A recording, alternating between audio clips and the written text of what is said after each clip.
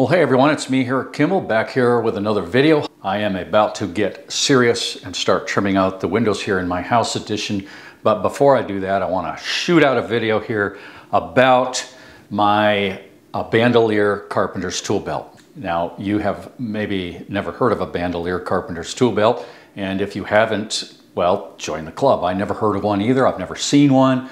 I'm sure someone in history has made a Bandolier tool belt, but I've never seen it, never heard about it. I had to make this because it has been in my brain for years. And I'm getting up there, and I'll be 66 in a couple of months. And I decided, I gotta get this done. If I'm ever gonna do this, I gotta do it. So that's the story. And you know, that's the way life goes. You think about things when you're younger, and then when you get older and you have a little bit more time and a little bit more money, well, then you do those things. Well, I don't have any more time, it seems, but I do have a little bit more money, so I could afford to spend it on this. It's cheaper than you know, buying a '68 Camaro or hiking in the Himalayas or other things that people always dream about doing and then do when they get older. Yeah, no, I just wanted to make a Bandolier Carpenter's tool belt. Before I proceed any further, it has just occurred to me that I need to explain, for those who don't already know,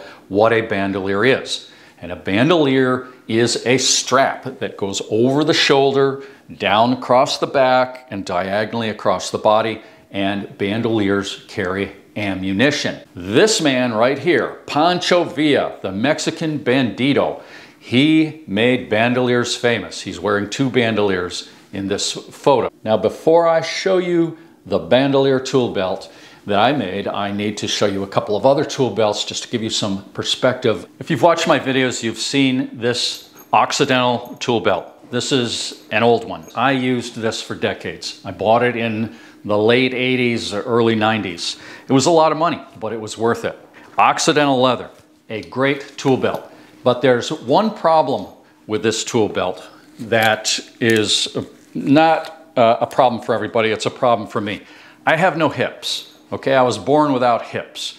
And it helps to have hips if you're going to put a belt on with a lot of heavy tools in it. Now, yes, I have had suspenders, not the expensive leather ones, but I had other suspenders. I used those for years. But this tool belt here, as much as I have loved it and used it so much, was a tool belt that I thought maybe I better just hang this up when I started this house addition almost 6 years ago now. And I thought to myself, I'm gonna buy another Occidental Leather tool belt, but not the leather one. So, new project, big project, house addition. I need a new tool belt. I need something that'll be good for me in my old age, something that will work without hips, you know what I mean? So I bought this. This is an Occidental Leather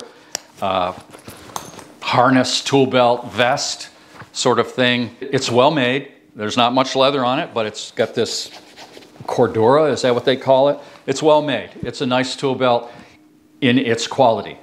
But it's just too much. I used it, I gave it a try.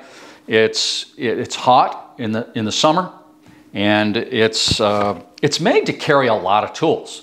And at this point, I don't need to carry a lot of tools. I need something that's a little lighter in weight. This, you know, I don't want to criticize this too much because it is a well-made tool belt, and it will carry a lot of tools. And earlier in my career, this would have been a good belt. I would have been happy with this. So that's the story on this. And I don't even want to think about what I paid for this. Now, finally, we're going to get to that Bandolier Carpenter's tool belt. And this is it right here. This is how you put it on. And it's quite lightweight. And I have a band here that's pretty good on the shoulders. But I also have a little bit of wool. I have a patch of wool that I could put up here on my shoulder. But this is generally light enough that it's not a problem on my shoulder based on the little bit of time that I've used it so far. I have different places for tools, and here, and I have some of you may recognize this hammer up, a handle up, I should say, hammer holder. I figured, boy, I better incorporate that into that. I made that, and I do like it, so why not use that? So let me just show you where a few tools would go on this. The knife, the utility knife, goes right there, in and out, real easy, right there. I'm right-handed, so it's right there. I gotta get used to where things are, but in time, I'll be able to just put that stuff back in place without looking. I've got a 3/4 inch chisel, which will be all I really need for most chisel purposes. That fits right there. The handle up hammer holder will hold my hammer. But when I trim out these windows, I'm going to use an air nailer, and I may not need this hammer, okay? So there's other things that can go into that spot. Oh, we'll put that there for now. The whiz-bang Carpenter square, the PVC square that I made a video about a couple, 3 years ago, I will be using that to trim out these windows as I showed in that video. And I can put that in right next to the hammer, right there where it's convenient, okay? The next thing that is the tape measure. Okay, now the tape measure I always kept over here. And I'm gonna show you there is a way to keep it over here. Not clipped, because that's just too time consuming to clip that on and take it off and reclip it. I used to have, on the Occidental leather belt, I had a little pocket, and that always went right back in that pocket, and I could pull it out, okay? So I'm still working on that here. It actually clips onto the whiz-bang Carpenter's PVC square really well. You see that? That's not a bad spot. Or I have a place over here, a clip right there. So I could probably get used to that, even though it's a clip. That is a clip made by Hostelry, H-O-L-S-T-E-R-Y. They make some really good stuff. You're going to see more of it here. But yeah, the tape measure, I'm still working on where that's going to go. I've got a nail set right here. I have a little pocket over here for something. Maybe I could put my Pickwick screwdriver in that. I don't know if I really need it there for trimming out these windows, but you know, there's a pocket there. Here's, by the way, is that Sweetheart corner rounder tool. I have sharpened that for my trim work. That could go somewhere here. I have a slot here that it could slide into. So I may, as I'm doing these windows, trimming them out, I may need these diagonal cutters right here. I may, one of my 2-inch 16 gauge trim nails might not go in all the way, so I might have to snip it off and then take that nail set and drive it over. That happens sometimes. So I have loops, leather loops here that I can put handled tools into, like that. All right. Also, I have a tighter loop down here. I could put that there. All right. There's options. This is kind of a modular tool belt. There's options here. This magnet right here, made by the Hostelry company. This magnet, I'm going to put a link below to their site. This magnet is amazing.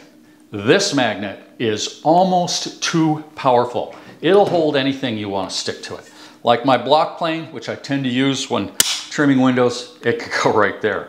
And it's so strong that it's hard to get tools off of, okay? But it'll hold that block plane, no problem. It'll hold a frying pan. I saw that on an ad or something. Here's a little nail puller, pry bar. It'll hold that there. You're not gonna find a stronger magnet than that Hostelry magnet right there. Up above that, right here, I have a Pro Hold, who makes this? It's FastCap. FastCap makes this magnet right here. And it had a strap. I think it's supposed to go on your wrist. But I attached it right here. And that's where the drill bits go.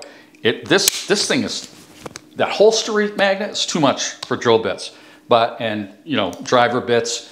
But this FastCap little magnet is perfect for those smaller items, and they're right there. They're convenient. Now right here we've got the what do we call that? Pencil Pull Pro. Pencil Pull Pro. I showed this in a previous video.